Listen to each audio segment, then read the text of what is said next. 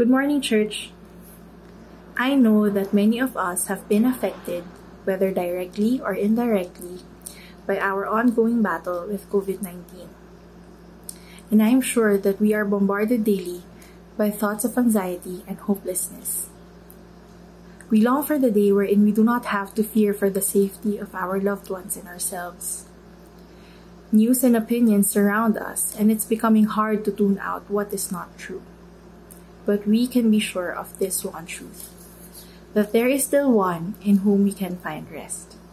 He is our healer, our provider, our God victorious, our Prince of Peace, sovereign over all. Before we proceed to singing our songs, let me share with you verses from Psalm 46. God is our refuge and strength, a very present help in trouble. Therefore we will not fear, though the earth gives way, though the mountains be moved into the heart of the sea, though its waters roar and foam, though the mountains tremble at its swelling. Come, behold the works of the Lord, how he has brought desolations on the earth. He makes war cease to the end of the earth. He breaks the bow and shatters the spear. He burns the chariots with fire. Be still and know that I am God. I will be exalted among the nations. I will be exalted in the earth. The Lord of hosts is with us. The God of Jacob is our fortress.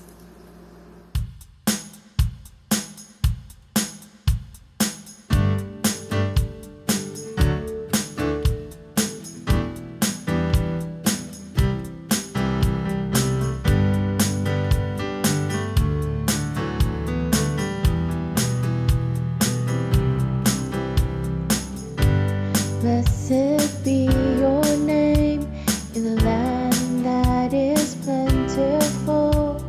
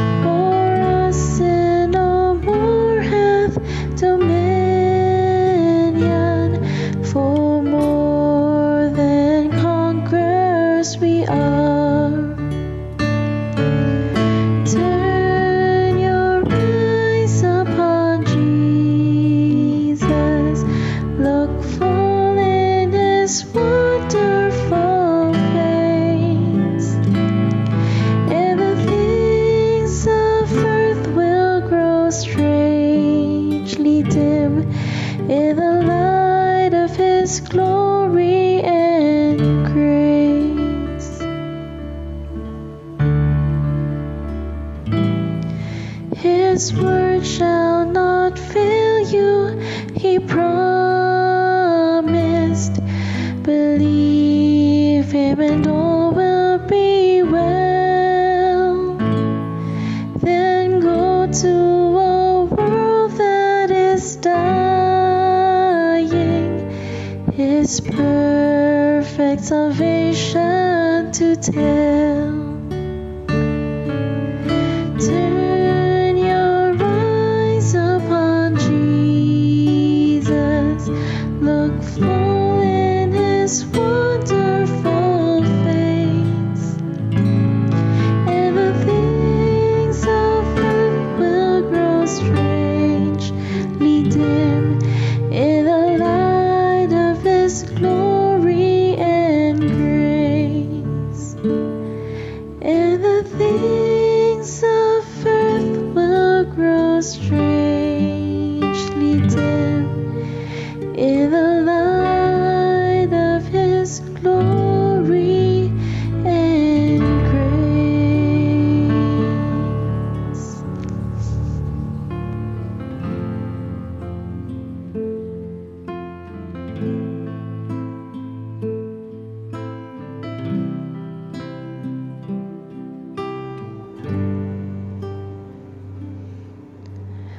Hide me now under your wings. Cover me within your mighty hand. When the oceans rise and thunders roar, I will soar with you above the storm. Father, you are king over the flood. I will be still, know you are God.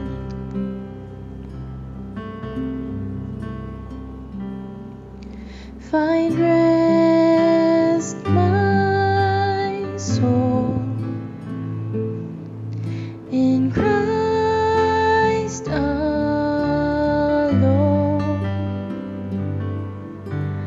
Know his power in quietness and trust. When the oceans rise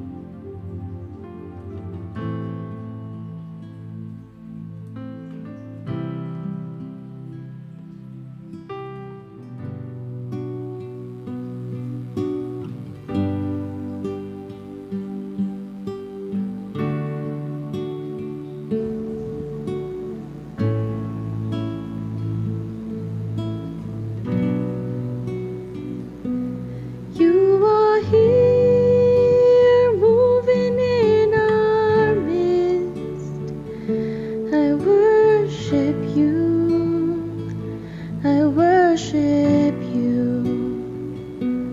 You are here working in this place. I worship you. I worship you. You are here moving in our midst. I worship you. I worship you.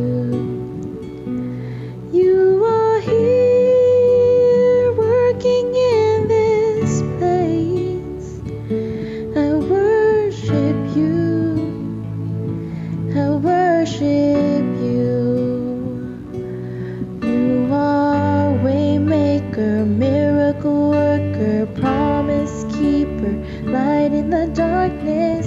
My God, that is who you are.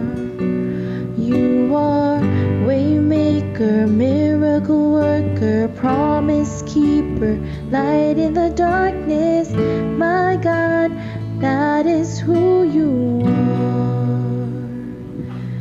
You are here touching every heart. I worship you. I worship you. You are here healing every heart. I worship you. I worship you. You are here turning lives around. I worship you. I worship you. You are here mending every heart. I worship you. I worship you. And you are waymaker, miracle worker, promise keeper, light in the darkness. My God, that is who you are. You are waymaker, miracle worker, promise keeper, light in the darkness. My God, that is who you are.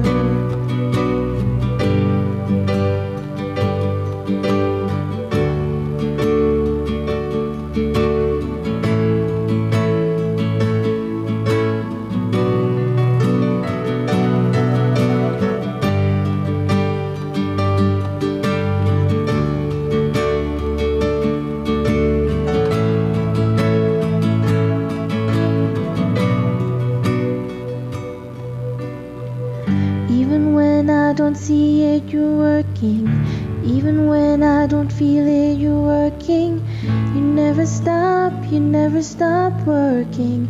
You never stop working. Even when I don't see it, you're working.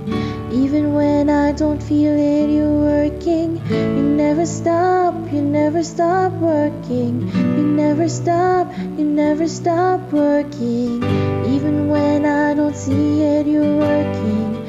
Even when I don't feel it, you're working. You never stop working. You never stop working. Even when I don't see it, you're working. Even when I don't feel it, you're working. You never stop working. You never stop working. Waymaker, miracle worker, promise keeper, light in the darkness. My God, that is who you are. You are waymaker, miracle worker, promise keeper, light in the darkness. My God, that is who you are. That is who you are. That is who you are. That is who you are. That is who you are. That is who you are. That is who you are. That is is who you are. That is who you are.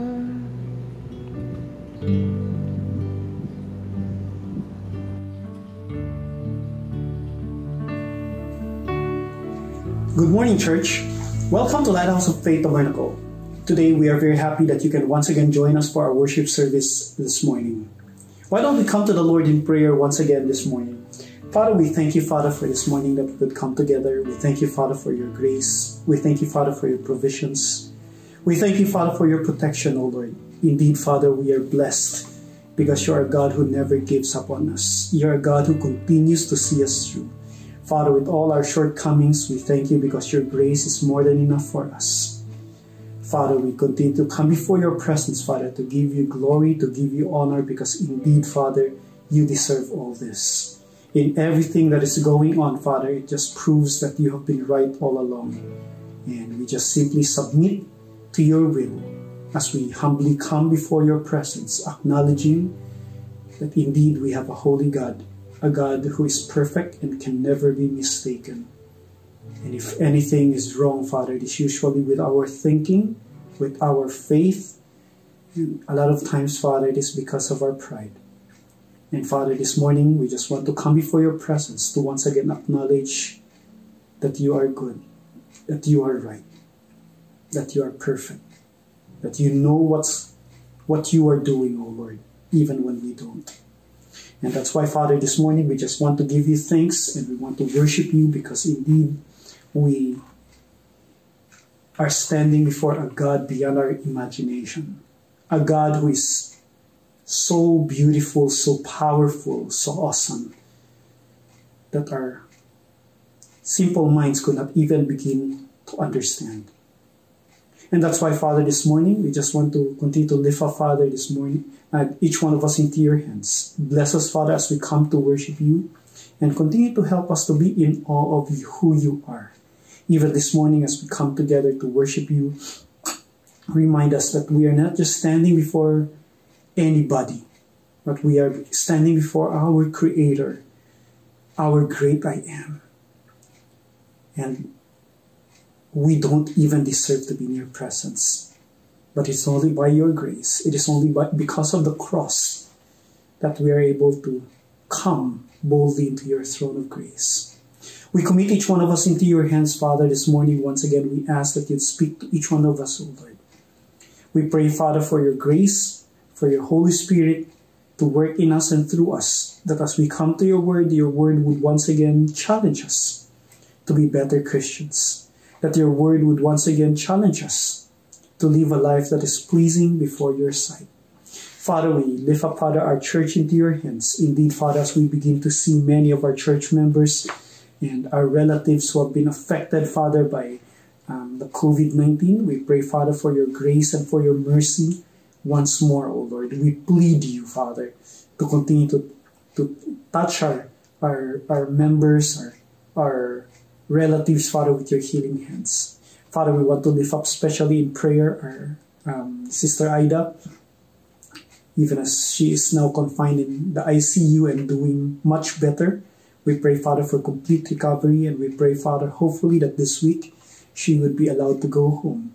Father, we pray even, Father, for the sister of Auntie Luz, who is just at the near the onset of the symptoms that accompanies COVID-19. We pray, Father, for her, even as her oxygen is going down, and even for the healthcare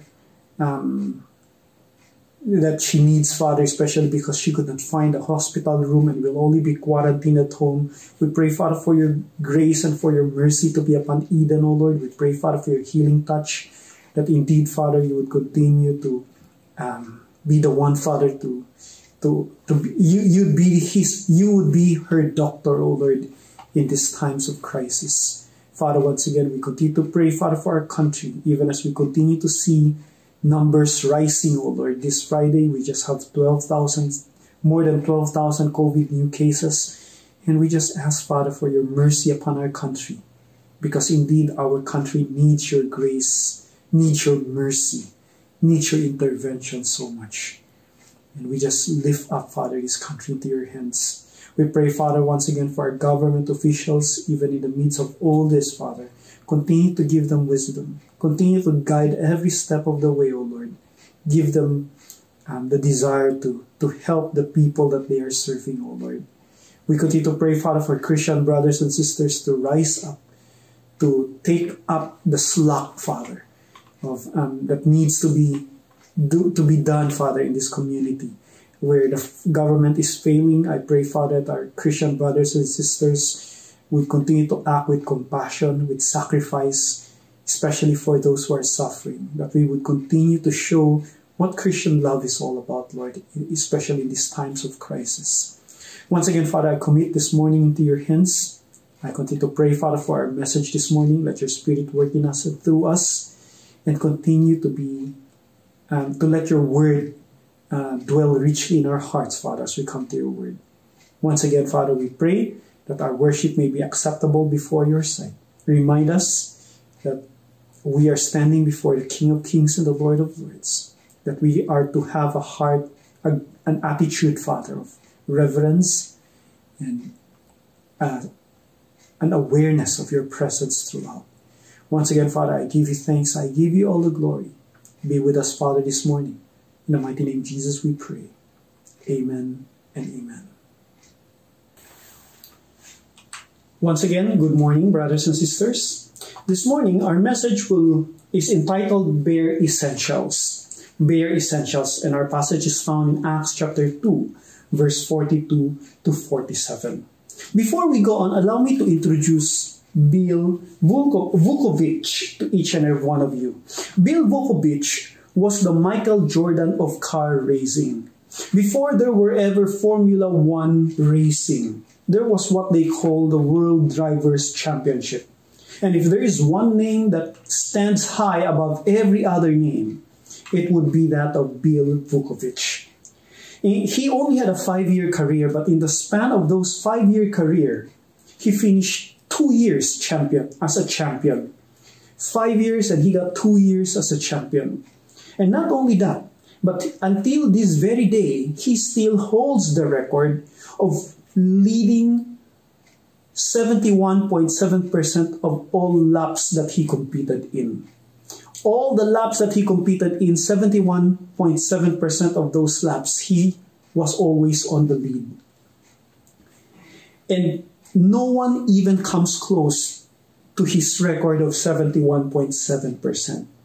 In an interview, he was asked, "What's your secret? What's your secret in winning a car race?" And he answered by saying, "What secret? There's no secret. You simply press the accelerator to the floor. You step on it. And when you step on it, you win." That's all there is to it. And what Bill Vukovich essentially did was he stripped down car racing to its bare minimum.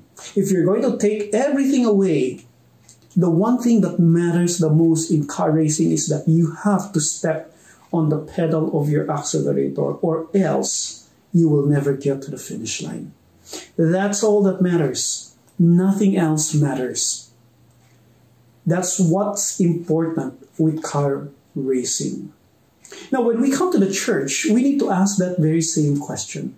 What are the bare essentials within a church? Is it church building?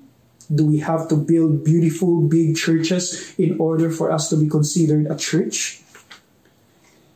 How about praise and worship? Should we have good music? Of course, good music is good, but is it essential to a church? How about programs and activities? Today, we have so many activities and programs in our churches. Camps, retreats, seminars. We have so many activities within the church, but are all these things essential? And when we talk about essential, we're saying the most important integral part of what makes a church a church. Let me say that all these lists are very important. They are very important, some more important than the others, but ultimately, are these what makes a church a church? If we are to strip away all the non-essentials, what would remain in the church? What would remain in a church when you take away all the non-essentials? What would the church strip of all non-essentials look like? I believe to find our answer, we need to go back to the very beginning of how the church began. I believe we have to go back to the very beginning of how the church actually began. Okay? And that's why we're going to look at Acts chapter 2, verse 42 to 47. If you have your Bibles with you, I challenge you to open your Bibles to Acts chapter 2, verse 42 to 47. Acts chapter 2, verse 42 to 47 starts by saying these words. They devoted themselves to the apostles' teaching and to the fellowship, to the breaking of bread and to prayer. Everyone was filled with awe, and many wonders and miraculous signs were done by the apostles. All the believers were together and had everything in common. Selling their possessions and goods, they gave to everyone as he had needed.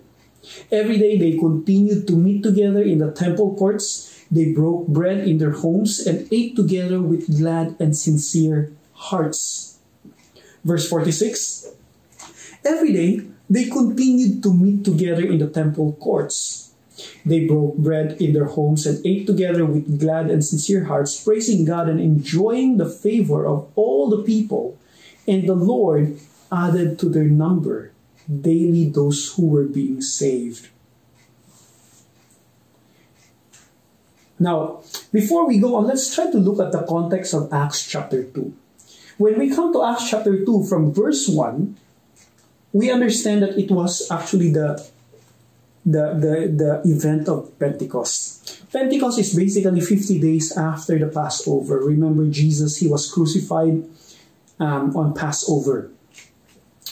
And it was 50 days after Passover, and it was during Pentecost that the church was actually formed, or was actually born. It was when the Holy Spirit came upon the apostles in power, in the form of tongues of fire, that the church actually began. The apostles who were once very cowardly suddenly grew the strength, went out into the streets and started preaching about Jesus Christ, when in fact they were very fearful for their lives just a few weeks ago. But after Pentecost, or during Pentecost for that matter, they were very bold. They go out and start preaching the gospel. They start telling people about Jesus Christ. And if you go on and reading, you will actually find that after the Holy Spirit came upon them, we find Peter's first sermon. In fact, this was the very first sermon preached from the church. Okay, it was the very first Christian message that was preached by someone other than Jesus Christ, and it was preached by the Apostle Peter. And the Bible tells us that that day that the Apostle Peter preached, almost 3,000 people came to know the Lord that very day. You see, this was basically just the day the church was born. What follows is the passage that we read a while ago. Basically, the church was just beginning. No traditions, no rituals, no creed, no culture. They don't have practices yet at this point. No traditions, it's just beginning. Wala pa silang sinusundan na mga traditions na sinusundan natin today. They don't have practices yet. They don't have rituals that we have today. In fact, they don't even have any creed yet. Remember, we in church, we used to memorize Apostles' Creed. During their time, they don't have the creed yet. They don't have any form of creed yet. It was new. It was just simply beginning. And like any other organizations at the very start, it was simply moving forward with the bare minimum, or what we call the bare essentials. It was the church stripped of everything unessential. It was the very beginning, and therefore what they had is what the church is all about. What they had at that point is what the church is all about. Okay? Let's go to the passage. The passage starts by telling us that they devoted themselves. The word devoted comes from the Greek word proskartereo. Proskartereo. Okay? Proskartereo literally means steadfast and single-minded fidelity to a certain course of action. Take time to think about those definitions. Steadfast meaning it's unshakable. They're not even doubting what they are doing. They're single-minded, they're focused, and they were loyal, fidelity. They were loyal to a certain course of action. They understood this to be the truth. They believed in what they were doing. They were invested in what they were doing. And you have to understand that at this point, they have just seen the Lord raised from the dead 50 days prior. Jesus Christ was just raised from the dead about 50 days ago. And they have just been empowered by the Holy Spirit. And so if you take time to think about it, you understand that they were very passionate. They knew this is true and this is what they were called to do. And they wanted to do what was important, what was most essential. And they knew what was essential. If we go to our passage today, we will find the Bible telling us what they devoted themselves to. They were devoted, they were focused, they were unshakable about this basic or bare essentials, or the bare minimum of what makes a church a church. Now let's ask this very important question. What are the bare essentials? Well, the first thing that the Bible tells us that the apostles, they devoted themselves to the apostles' teachings. They devoted themselves to the apostles' teachings. Now understand what we mean when we talk about they devoted themselves to apostles' teachings. Well, first, it tells us that they focus on learning the truth. They focus on learning the truth. Now, we have to remember that during the time of the New Testament, especially during this first century church, there was still no complete Bible yet. The Bible has not yet been not yet been compiled together. At this point, they only have the Old Testament. And they don't actually have a copy of the Old Testament because during those times, to have a scroll of the scripture is actually very expensive. The papyrus is expensive. The hiring of a scribe to write down the scriptures is also very expensive. And that's why during those times, not many of them can afford to have a Bible at home, to have a copy of the Old Testament at home. And so, people at the time, they really don't know much except for what is taught of them. Secondly, we have to understand that many of them were coming from a Jewish background. They were taught according to Jewish traditions. And now that they became Christians, they understood that there is a very significant difference between the Jewish culture and the Christianity. And basically, growing up being a Jew, they have to relearn certain things. They have to relearn what the Pharisees could not understand. And so they have to rely somewhere for the truth. And at this point, the apostles were the best teachers that they had because the apostles, they were with Jesus for 3.5 years. They were first-hand witnesses of Jesus Christ. They learned at the foot of Jesus Christ. They were their best source of information at this time. And that's why the Bible tells us that they devoted themselves to the apostles' teachings. They were not devoted to what's new, what's novel. Diba? Yan yung problema sa atin today. Because today, kung anong uso, anong bago, we run after those things. Purpose-driven life, purpose-driven church, Jabez, a prayer of Jabez. We keep running after all these things kasi uso, kasi bago. But for them, they understood that what they have to focus on is what the apostles learned from Jesus Christ himself. It was the first-hand information, and they were going back to those first-hand information. Today, we don't have the apostles here with us. But we have the writings in the scriptures. We have now our complete Bible. We have the New Testament, which the apostles themselves put into writing. And the question, and of course for us today, when we talk about focusing on the apostles' teaching, it is to read the scriptures, to know our scriptures, to focus on learning the Bible. Look at what it goes on to mean. Not only were they focused on learning the truth, but it was the very first thing that they devoted themselves to. When the book of Acts was written, Luke especially put apostles' teaching as one of the first things they devoted themselves to. Why is this important? Look at the passage again. Look at Acts chapter 2, verse 42 to 43. They devoted themselves to the apostles' teaching and to the fellowship, to the breaking of bread, and to prayer. And here's what I want to point out. Everyone was filled with awe, and many wonders and miraculous signs were done by the apostles. They never devoted themselves to wonders and miraculous signs. Ang dami, many wonders were abounding throughout those times. The apostles were doing miracles left and right. If you go through the book of Acts, you will find a lot of miracles recorded there.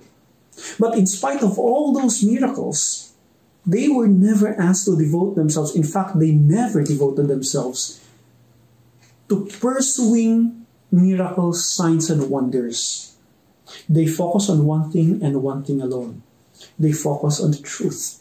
And that's all there was. They focused on the truth. They were unshaken with their pursuit of the truth. Why? Well, the third thing we want to remind ourselves is that the apostles' teaching, it was very important. It was very important. Look at the passage again. In Acts chapter 2, verse 41, it tells us that those who accepted the message of Peter were baptized, and about 3,000 of them were added to their number that day.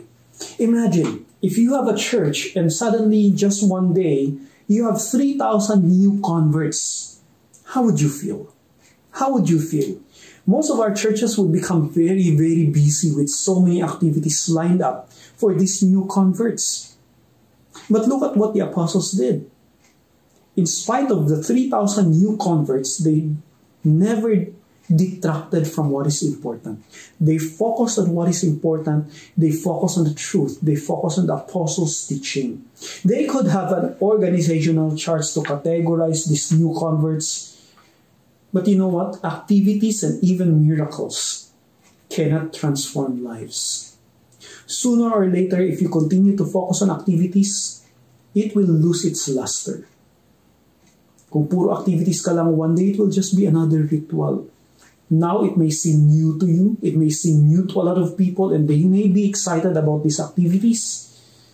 But sooner or later, it will just be yet another ritual. And it becomes a bore to them. Miracles is the same way. If you have one or two miracles sprouting here and there, it's something that we get excited about. But if everywhere you look, it's full of miracles left and right, suddenly miracles becomes a norm. And when it becomes a norm, it ceases to amaze people anymore. It ceases to amaze people anymore. And that's why the Bible never tells us to run after miracles, never run after wonders. Rather, go to the truth. Why? Because it is not miracles, it is not activities that transform the lives of people. It is the truth, and only the truth, that can transform our lives. Look at Acts chapter 6. In Acts chapter 6 verse 1, the Bible says, "In those days when the number of disciples were increasing, the Grecian Jews among them were complaining." The Grecian Jews, basically, these were Jews who came from Greece, or probably from Rome, and they came to Israel, and they were among the Hebraic Jews. And guess what?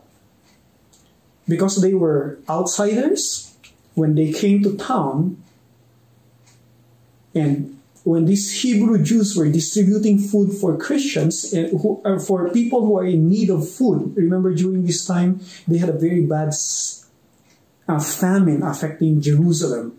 And so these Christians, they were distributing food for those who need food.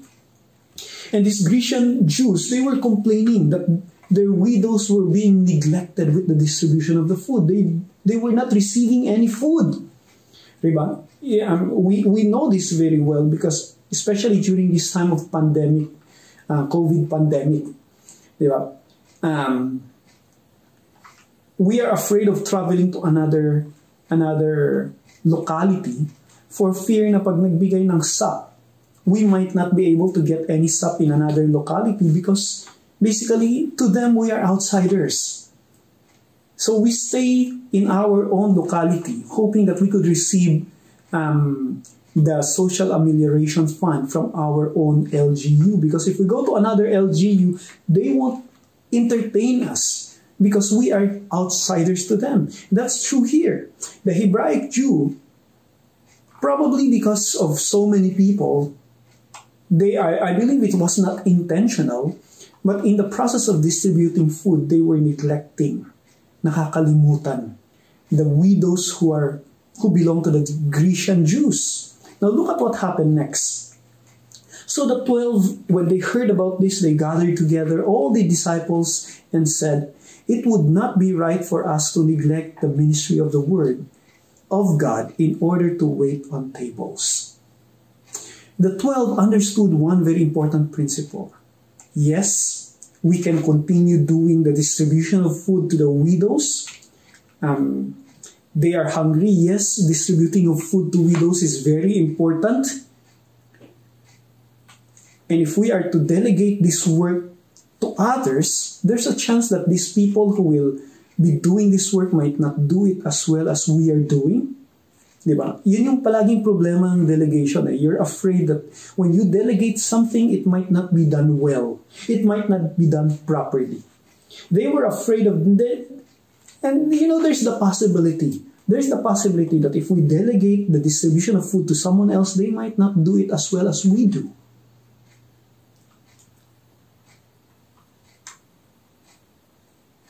But if the apostles do not teach, you see, no one else will be able to teach, because the apostles were the ones who understood the truth. They were the ones who were with Jesus Christ for 3.5 years. You see, the others can act as waiters, maybe not as good as the apostles are doing. Others can lead in singing, maybe not as heavenly as the apostles are doing.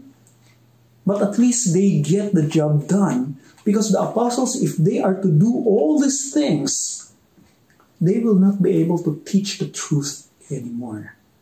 My sisters, that's why I want to remind each one of us. In the church, there are some who are called to be teachers. And the main job of teachers is to teach. They have the gift of teaching. And as much as we want them to be involved in other ministries, but the moment these teachers and pastors, for that matter, become so busy with trivial activities. Yes, they may be important, they may be crucial to the church, but if they use up their time doing all these other things, chances are they won't have much time in preparing their messages. And when they don't have time to prepare for their messages, they would not be able to give a good message. And the members of the church will not actually grow. And in the end, the whole church suffers. My sisters, understand that in the church, we are given different tasks to do. Some of us, we are called to teach. And when these people are called to teach, help them in other ministries. Don't allow them to be overworked so that they come to the point that they have to neglect the preparation of the Word of God. That's true not just for pastors, not just for Bible study leaders, but even for Sunday school teachers and even for those who are leading in songs, singing. A lot of times, singing songs, as I have already mentioned, over and over again. Minsan nagiging parang karaoke tayo, di ba? We sing songs, but we don't actually bring new insights. We don't actually talk about the songs that we are singing. Why? Because we don't get to prepare. In our busyness, we don't get to prepare. And basically, everything suffers. The church suffers. The apostles, they understood. Let's sacrifice everything else. They might not be able to do the job well, but at least they get the job done. The job gets done, even though they don't get to do it well. But at least tayo, we can focus on what's important. We can focus on preaching and teaching. Because we cannot delegate that work because tayo yung nakakaalam. You see, the apostles, they understood. Teaching and learning is a very important and very crucial part of the church that they had to focus on it. They had to put time and effort into the teaching and preaching of the Word of God. Now, why is learning the top priority or the priority? Why is learning first? When the Gospel of Luke was written, why did it put learning first ahead of prayer, ahead of fellowship, ahead of breaking of bread? Well, why is learning important? Well, first, it helps us understand our faith better. Remember, this is a new church, and many were new believers. In fact, as we have read a while ago, there were 3,000 new converts. These were new believers who probably don't know much about their faith yet. And therefore, learning is very important at this stage because it helps them be established in their faith, that they get to understand what they believe and why they believe what they believe. Because those two things are very important. It's one thing to know what you believe, but it's altogether another thing to know why you believe them. Because one gives you the content, but the other gives you the reason and the motivation to continue believing in them. And that's why the apostles, they put a lot of emphasis on learning. It helps us understand our faith. It helps us understand our faith. Secondly, learning is important because it stabilizes us during times of suffering. It stabilizes us during times of suffering. What does the Bible say about suffering? The Bible says, "Consider it pure joy, my brothers, whenever you face trials of many kinds." That's James chapter 1, verse 2.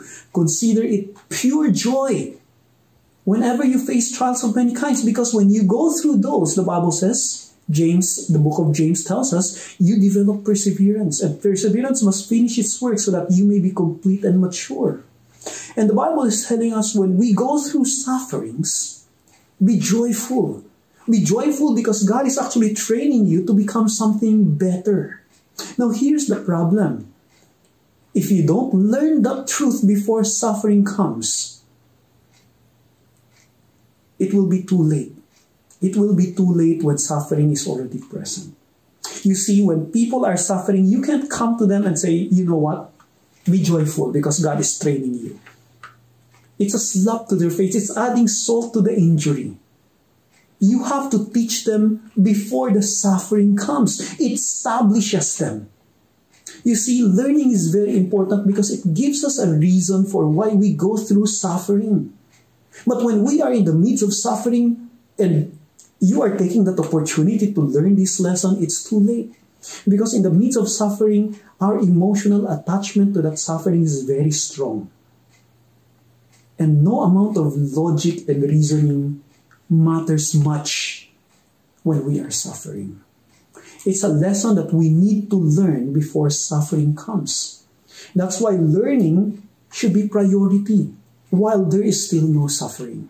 Because when suffering comes, it's too late to teach people about suffering. Third reason why learning is priority, it allows us to handle God's Word correctly. You see, we're not just learning about God's Word. We're also learning how to read God's Word and how to understand God's Word. Paulit-ulit ko sinasabi na when we pastors preach, we're not just simply teaching you, but we're also teaching you how to read the Bible on your own. We're not just teaching you a truth, but we're teaching you how to read the Bible for yourself as well. When we are teaching here, we are showing you where we get our points, how you can see our points from the passage itself, And thereby you, when you have your own devotion, you know how to handle the Word of God correctly. Now understand, in 2 Timothy, we are reminded that we are to handle God's Word correctly and that we have no reason to be ashamed.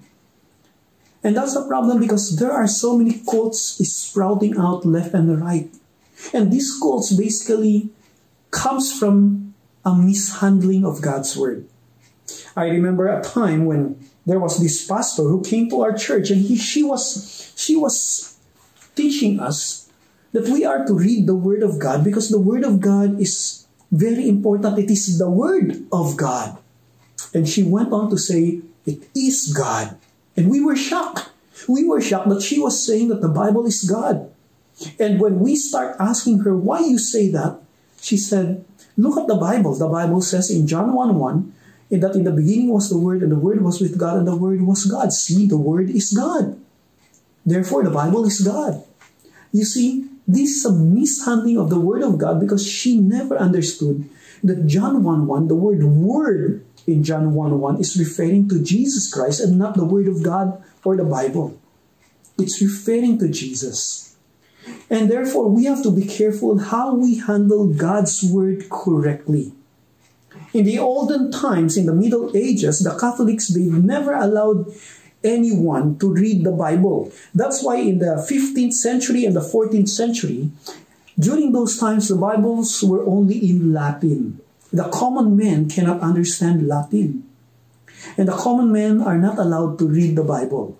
Because the Catholics, they were afraid that when the common men started reading the Bible, they would not understand the Bible and they might come up with different cultic ideas, maling paniniwala. And so they just simply forbade everyone from reading the Bible. When Martin Luther became the leader of the Reformation, one of the things that he was fighting for was the Bible should be taught to everyone, that they may learn to read it for themselves. That's why Martin Luther was among those who translated the Bible, and was one of the very first to translate the Bible into a different language for the common people to read. If you remember, Martin Luther, he translated the Bible into German so that the common German people can start reading the Bible for themselves and learn the Scriptures. Sad to say, many people today who do not put emphasis into the learning of the Word of God are quoting the Bible wrongly. And it is producing a lot of false Christians. It is producing a lot of self-centered Christian. I believe na yung mga what we call prosperity gospel is a mishandling of God's Word. And basically, these prosperity gospels are producing Christians who are very self-centered, that God should be providing for me everything I want and need. Why? Because they misunderstood the Scriptures. They never studied the Scriptures properly. Learning is important. Learning is important because it teaches us how to handle the Word of God correctly. Lastly, learning is important because it also equips us to detect and confront false teachings and superstitious beliefs. You see, it not only helps us handle God's Word correctly, but it also helps us detect whenever false teaching comes into our church. And not only does it help us detect the false teaching, it also helps us to confront. Question: how many of us are confident that when we hear a false teaching, we are so confident that we would confront it because we know it is wrong and we know the Scriptures well enough to show that person why we say that he is wrong? If you cannot answer that question properly, then chances are you still need to focus a lot. You need a lot of learning. A lot of times, Christians, when they became Christians, they're just simply satisfied and they don't care about learning anymore. We forget that we are disciples. The word disciple basically comes from the Greek word mathetes, which literally means learner. As Christians, we are supposed to be lifelong learners. We continue to learn. The last reason why we have to prioritize learning is because it strengthens our hope in eternity. It teaches us not to look at this world, but to look at the world that is to come. It teaches us that the world to come is real. This world is temporary, and one day everything we have here in this world, they will fade away. But you see, temporal things are tangible.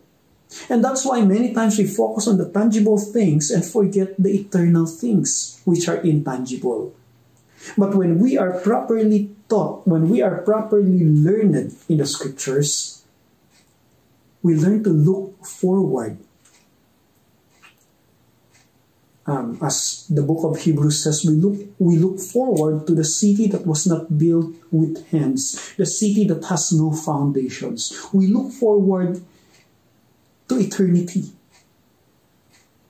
A Christian who is into the Word of God is a Christian who is always hopeful for the next life. Not this life, but the next life. Only if you are well equipped in the scriptures. And that's why it's very important, because our hope as Christians is not in this world. But we fail to understand that if we don't know our scriptures well. Brothers and sisters, clearly for the apostles and the early church, learning is one of the bare essentials of the church. They understood that it is important. They understood that learning should be prioritized. They understood the benefits of learning within the church. And that's why they focused on learning.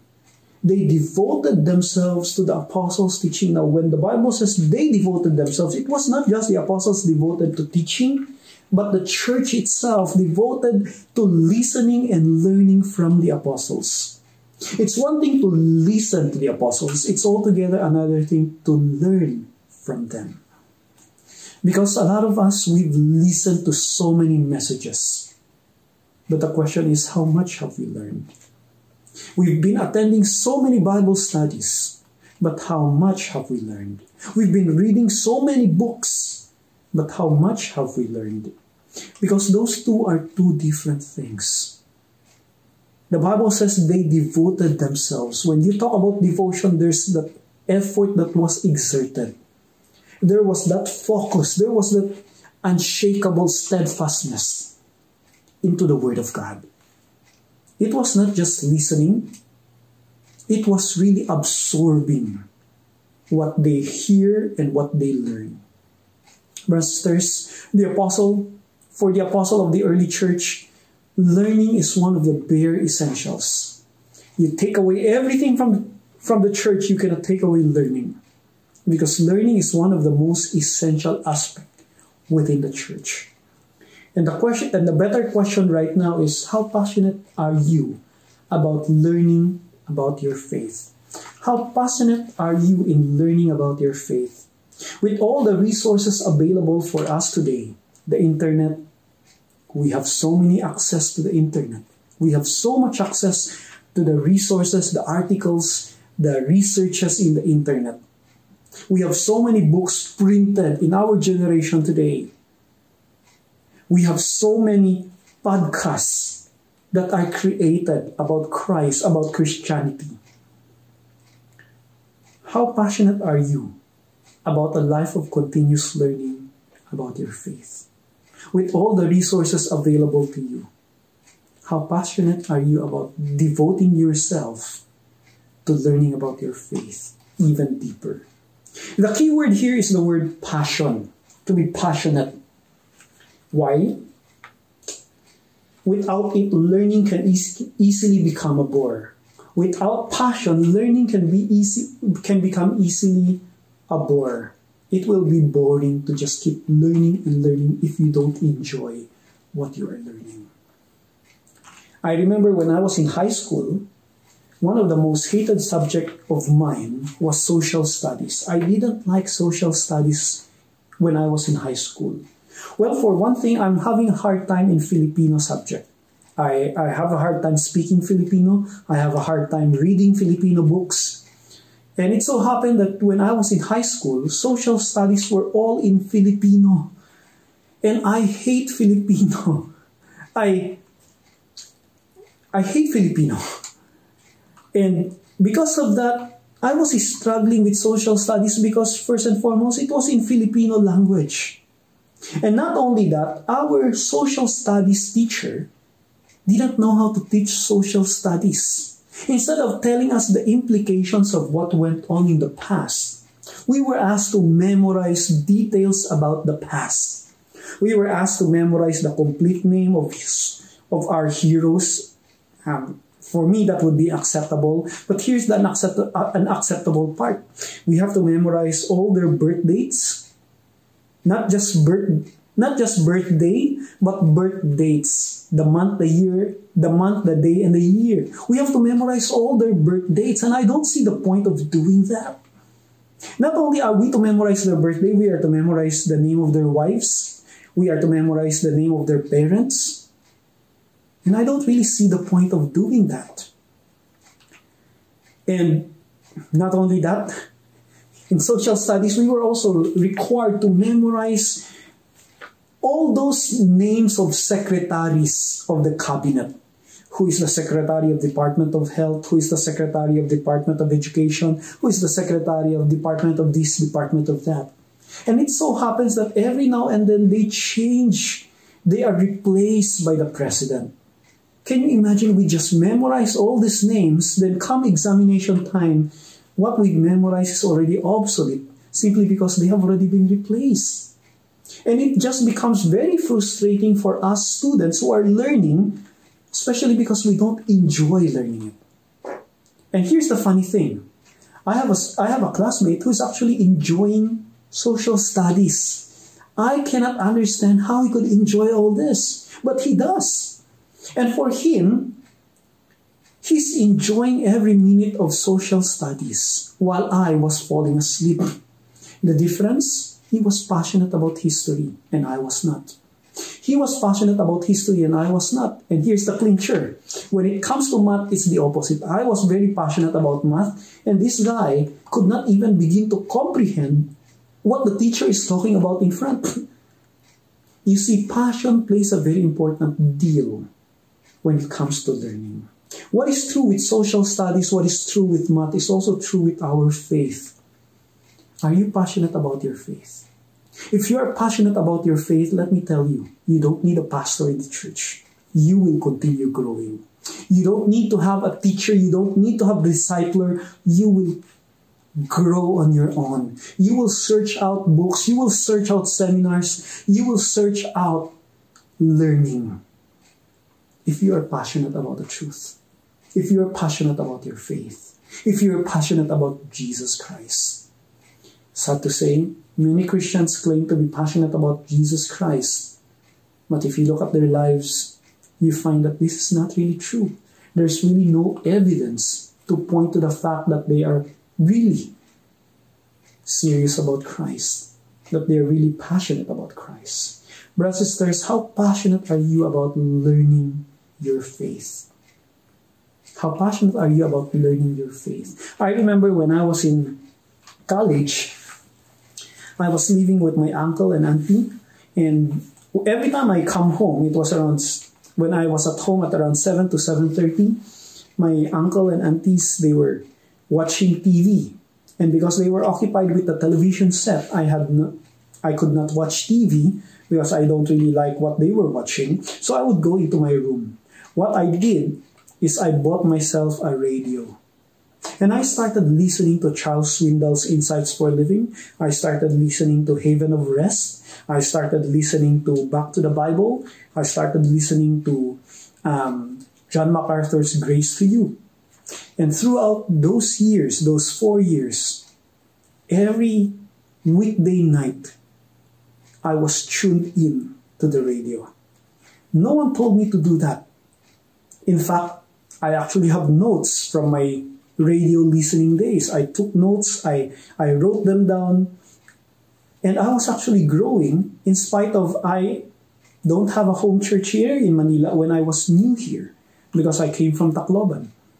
But I was growing as a Christian in spite of not being active in any church. I was attending church where I was attending a worship service at UECP, but that's it. But I was continually growing because of my own effort. I was searching out lessons I could learn.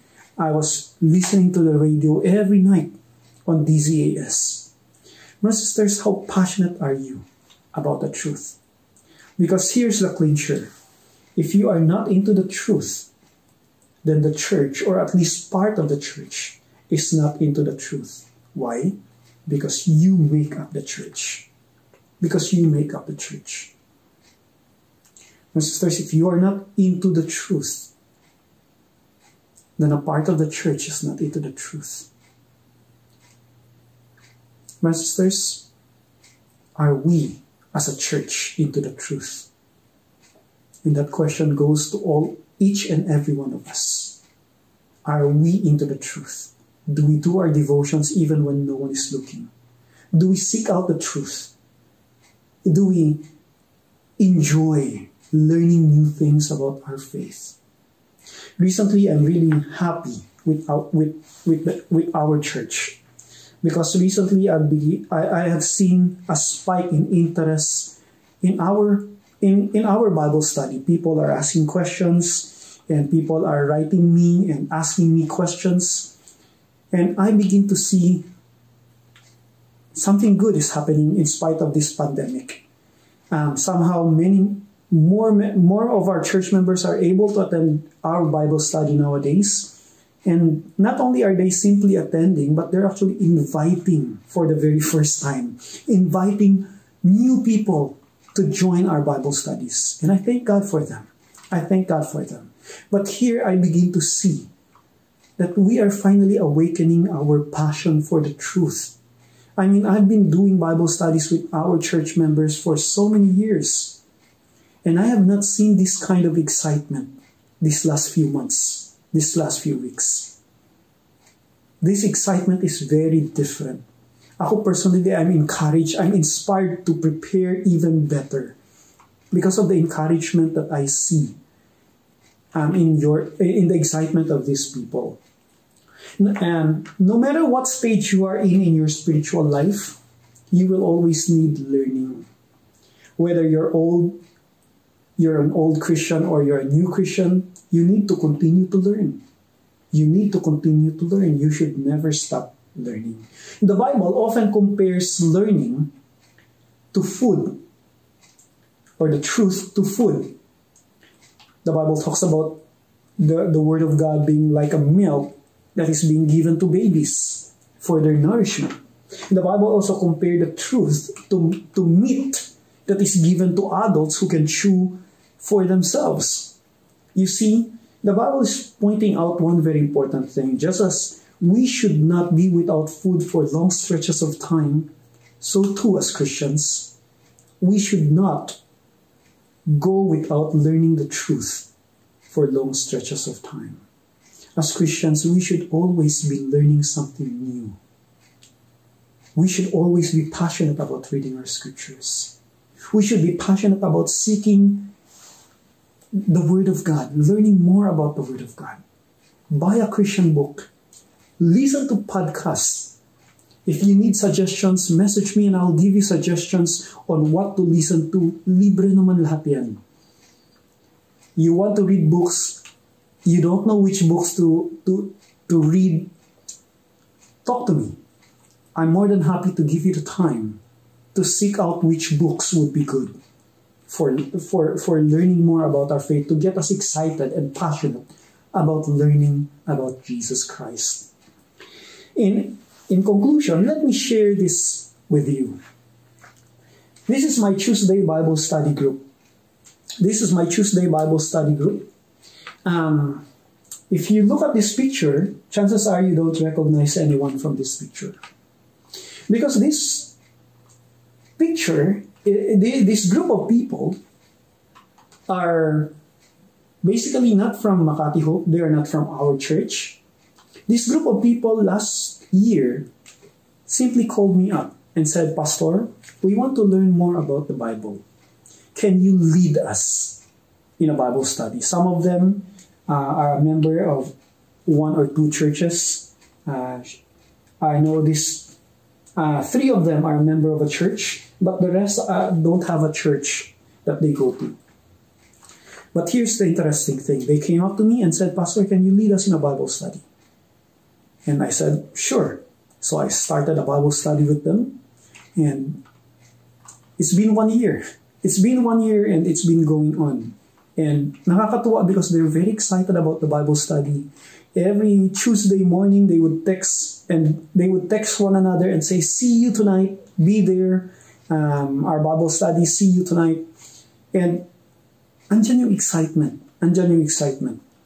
And I thank God for them because as I continue to teach them, I myself get excited with truth. I continue to study the Word of God, and it also challenges me to know more, just as I'm doing with my Thursday Bible study group with you.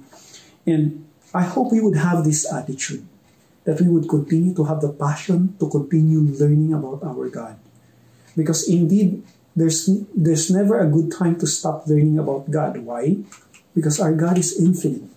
You can never fully learn about God. All your life, you can never fully learn about God because He's infinite.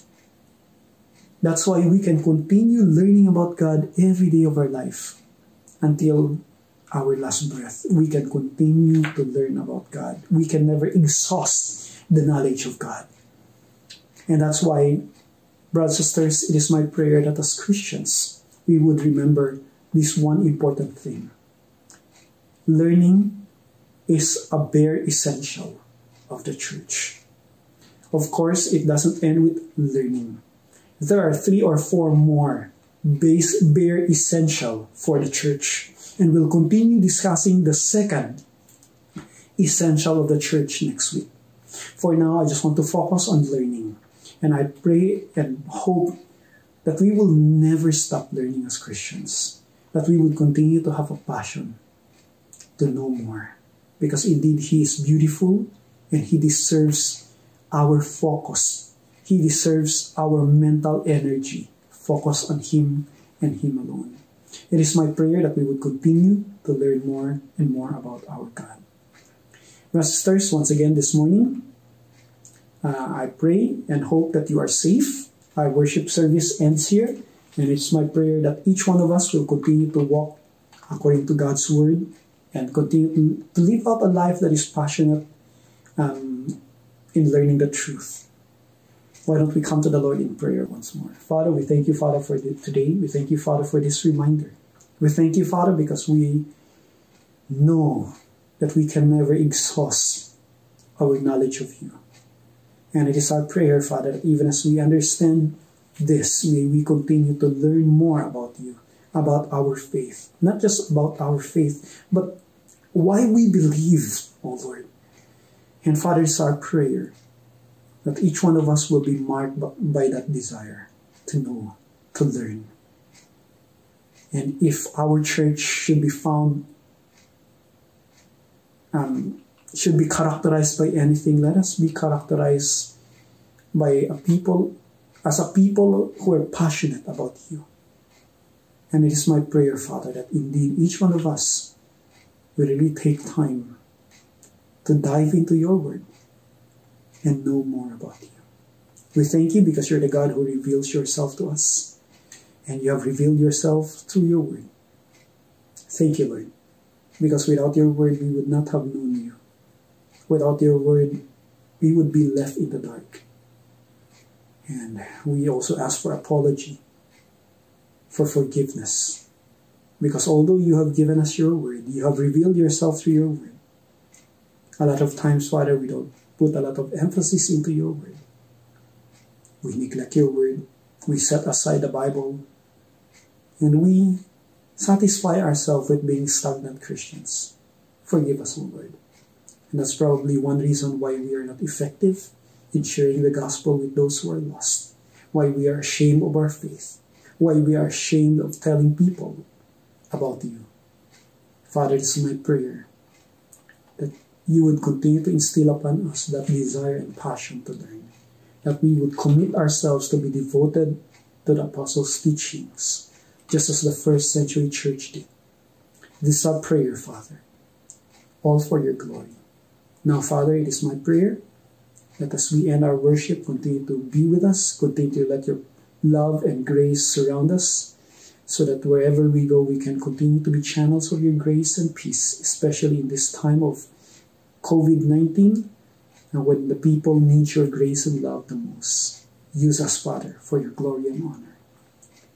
Once again, we lift up, Father, our sisters, Auntie Aida and Sister Eden, who are battling with COVID right now. We pray, Father, for your grace and protection and healing upon them as well.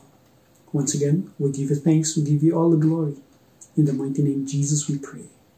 Amen and amen. Our worship service ends here. God bless.